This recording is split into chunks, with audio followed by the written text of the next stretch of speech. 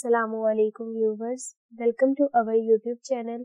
Today in this video lecture we are going to discuss types of system call and we will also discuss about system program. So let's start. First of all, we are going to discuss different types of system calls. There are total 6 types of system calls: process control, file management, device management, information maintenance, communication, and protection. We will discuss each type in detail. First of all, we are going to discuss the very first type of system call and that type is of process control. Process control में कौन कौन सी activities involve होती हैं वो हम यहाँ पे study करेंगे. These all activities are very important from the point of view of exam, so you have to remember these all activities. You have to remember that which activity lie under which type of system call. तो आप यहाँ पे देख सकते हैं कि process control में कौन कौन सी एक्टिविटीज लाई कर रही हैं. किसी प्रोसेस को एंड करना या उसे अबॉर्ट करना, प्रोसेस को लोड करना एंड एग्जीक्यूट करवाना, प्रोसेस को क्रिएट या टर्मिनेट करना, प्रोसेस के एट्रीब्यूट्स को गेट करना और फिर उन एट्रीब्यूट्स को सेट करना, प्रोसेस की एग्जीक्यूशन में जितना भी टाइम लग रहा है उसका वेट करना एंड ड्यूरिंग एग्जीक्यूशन अगर प्रोसेस को वेट करना पड़ रहा है तो वो वेट इवेंट आपके पास प्रोसेस कंट्रोल सिस्टम कॉल के अंदर लाई करता है. देन प्रोसेस सिग्नल इवेंट आपके पास प्रोसेस कंट्रोल सिस्टम कॉल के अंदर लाई करता है. मेमोरी प्रोसेस को एलोकेट करना और फिर उस प्रोसेस को मेमोरी से डी एलोकेट करना यानी मेमोरी से उसको फ्री करवा देना. तो ये तमाम एक्टिविटीज थी जो आपके पास प्रोसेस कंट्रोल सिस्टम कॉल के अंडर लाई करती हैं. Now device management. Device management में कौन कौन सी एक्टिविटीज इन्वॉल्व होती हैं. किसी भी डिवाइस के लिए रिक्वेस्ट करना, देन जब उसका काम हो जाए तो उस डिवाइस को उस प्रोसेस से रिलीज करवाना, डिवाइस के through read and right operations perform करवाना, डिवाइस को रीपोजिशन करना यानी कि उसकी लोकेशन को एडजस्ट करना कि वो किस जगह पे है, डिवाइस के एट्रीब्यूट्स को गेट करना और फिर उन एट्रीब्यूट्स को सेट करना, डिवाइसेस को अटैच और डी अटैच करना. ये तमाम एक्टिविटीज आपके पास डिवाइस मैनेजमेंट सिस्टम कॉल के अंडर लाई करती हैं. Next, information maintenance. Information maintenance में जो एक्टिविटीज इन्वॉल्व होती हैं उसमें ये है कि आप टाइम और डेट को गेट करें, देन अगर आपने उसे सेट करना है तो आप उसे सेट करें, सिस्टम के डाटा को गेट करें, अगर आपने सिस्टम के डाटा को सेट करवाना है तो आप किस सिस्टम कॉल को यूज करेंगे, information maintenance. Then process, file या किसी डिवाइस के एट्रीब्यूट्स को गेट करना एंड उन एट्रीब्यूट्स को फिर सेट भी करना. तो ये फंक्शनैलिटी आप इंफॉर्मेशन मेंटेनेंस सिस्टम कॉल के थ्रू इम्प्लीमेंट करवा सकते हैं. देन कम्युनिकेशन सिस्टम कॉल के अंडर कौन सी एक्टिविटीज लाई करती हैं कि आप कम्युनिकेशन कनेक्शन को डिलीट करें एंड क्रिएट करें, send and receive operations perform हो, ट्रांसफर स्टेटस इंफॉर्मेशन. इसका मतलब ये है कि जब एक डिवाइस से या एक प्रोसेस से दूसरे प्रोसेस तक इंफॉर्मेशन पहुंच जाए तो आपके पास स्टेटस इंफॉर्मेशन शो हो जो बताए कि आपका डाटा सक्सेसफुली डेस्टिनेशन तक पहुंच गया है. मोरओवर, रिमोट डिवाइसेस को अटैच करना एंड डी अटैच करना ये भी आपके पास एक मेजर एक्टिविटी है under communication system call. Now file management. File management में फाइल को क्रिएट करना, फाइल को डिलीट करना, उस फाइल को ओपन या क्लोज करना, उस फाइल से डाटा को रीड करना, राइट करना, को रीपोजिशन करना, फाइल के एट्रीब्यूट्स को गेट करना एंड देन उन्हें सेट करना. ये तमाम एक्टिविटीज आपके पास फाइल मैनेजमेंट सिस्टम कॉल के अंडर परफॉर्म की जाती है. ओके व्यूवर्स, अब यहाँ पे आप देख सकते हैं कि कौन सी कमांड्स या सिस्टम कॉल्स इस्तेमाल होती हैं डिफरेंट टाइप्स ऑफ टास्क को परफॉर्म करने के लिए. यहाँ पे आपके पास 2 तरह की एग्जांपल है, एक विंडोज के हवाले से है और एक यूनिक्स ऑपरेटिंग सिस्टम के हवाले से है.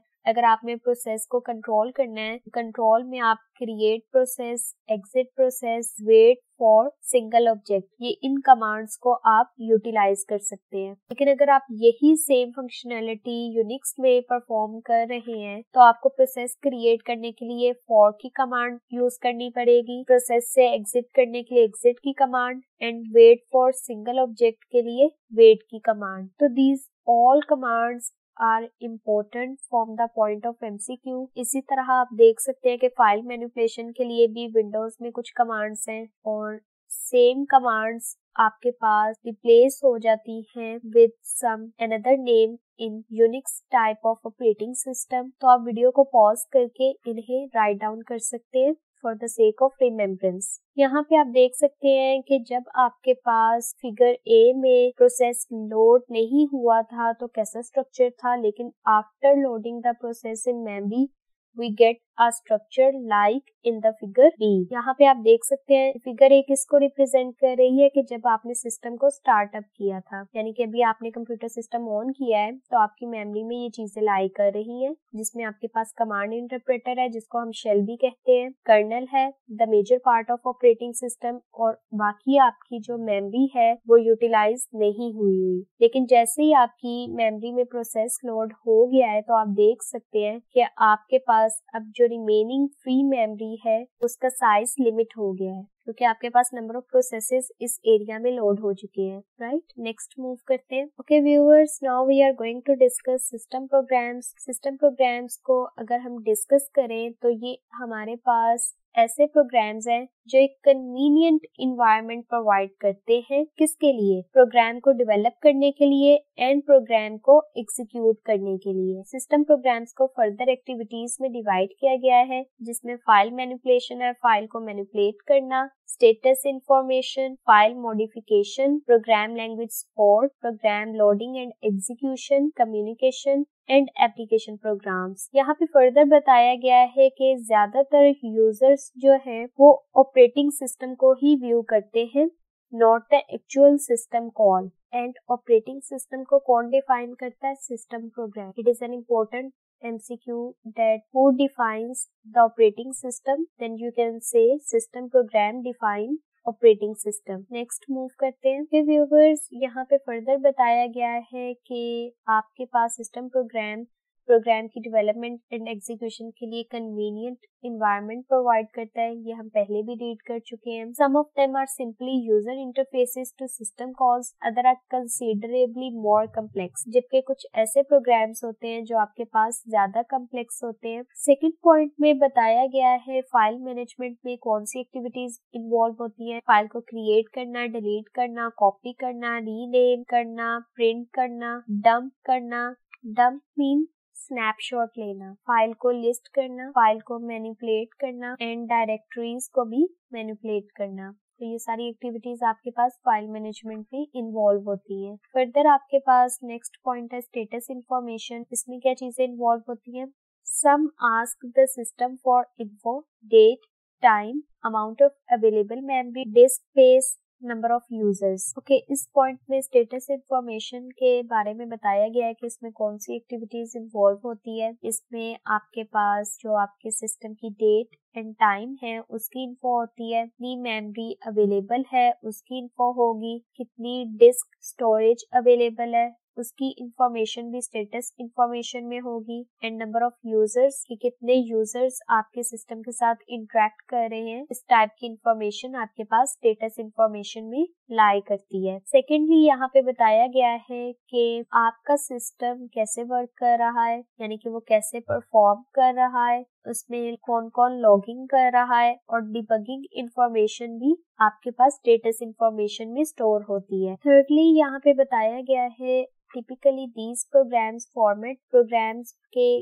फॉर्मेट क्या हैं और उनके लिए कौन सी आउटपुट डिवाइसेस यूज हो रही हैं उन फाइल्स को प्रिंट आउट करवाने के लिए। तो इसकी इन्फो भी आपके पास स्टेटस इंफॉर्मेशन के पास होती है। सम सिस्टम्स इम्प्लीमेंट अ रजिस्ट्री। कुछ सिस्टम्स ऐसे होते हैं जो रजिस्ट्री को इम्प्लीमेंट करते हैं, यानी कि रजिस्टर करवाते हैं। Use to store and retrieve configuration information, और ये किस लिए यूज होती है कि आप स्टोर करवा सके एंड रिट्रीव करवा सके कॉन्फ़िगरेशन इंफॉर्मेशन को, राइट। नेक्स्ट मूव करते हैं। फर्दर यहाँ पे बताया गया है कि फाइल को मॉडिफाई करना हो तो उसमें कौन सी एक्टिविटीज इन्वॉल्व होती है। इसमें आपके पास टेक्स्ट एडिटर इन्वॉल्व होता है। टेक्स्ट एडिटर का मतलब ये है कि आप अपने टेक्स्ट को मॉडिफाई कर सकते हो। बाय यूजिंग टेक्स्ट एडिटर आप अपनी फाइल्स को मॉडिफाई कर सकते हो और उन्हें क्रिएट कर सकते हो by using text editor. Secondly यहाँ पे बताया गया है कि कुछ स्पेशल कमांड्स यूज होती हैं जिसके थ्रू आप अपनी फाइल्स के कंटेंट को सर्च कर सकते हो और टेक्स्ट को एक जगह से दूसरी जगह ट्रांसफॉर्म भी कर सकते हो। नेक्स्ट एक्टिविटी जो आपके पास थी वो है प्रोग्रामिंग लैंग्वेज सपोर्ट। इसमें आपके पास बताया जा रहा है कि सिस्टम प्रोग्राम्स को कौन सी प्रोग्रामिंग लैंग्वेजेस सपोर्ट करती हैं। इसमें आपके पास कंपाइलर है, असेंबलर है, डिबगर है और इंटरप्रेटर भी बाज़-औक़ात प्रोवाइड किए जाते हैं। देन यहाँ पे बताया गया है कि जब आप प्रोग्राम को लोड करवाते हैं एंड एग्जीक्यूट करवाते हैं तो क्या चीजें इन्वॉल्व होती हैं। आपके पास एब्सोल्यूट लोडर होता है। एब्सोल्यूट लोडर को आप बूट मैनेजर और बूट लोडर भी कहते हैं। एब्सोल्यूट लोडर किस लिए यूज होता है? देखिए, जब आप किसी भी फाइल को एग्जीक्यूट करते हैं ना, तो आप उसे सबसे पहले किसी भी सेकेंडरी स्टोरेज डिवाइस से मेन मेमोरी में ट्रांसफॉर्म करते हैं। देन मेन मेमोरी से जब वो प्रोग्राम सीपीयू पे ट्रांसमिट होता है तो वो ऑपरेटिंग सिस्टम के पास आ जाता है। तो ऑपरेटिंग सिस्टम के पास उस फाइल या उस प्रोग्राम को लोड करवाना एब्सोल्यूट लोडर का काम है। रीलोकेटेबल लोडर्स का मतलब ये है कि फाइल्स को या प्रोग्राम्स को मेमोरी में एक स्पेसिफिक लोकेशन असाइन करवाना। Then there are linkage editors. These editors are used to edit, modify, add or remove data items and that data items called linkage items. ठीक है, कि लिंकेज एडिटर्स जिन data items को modify करता है उससे हम क्या कहते हैं? Linkage item. Then there is overlay loaders. Overlay loaders क्या करते हैं? सिस्टम की इंटरनल मेमोरी में जो डाटा या जो फाइल होती है उसको रिप्लेस करते हैं विद द न्यू डाटा और फाइल।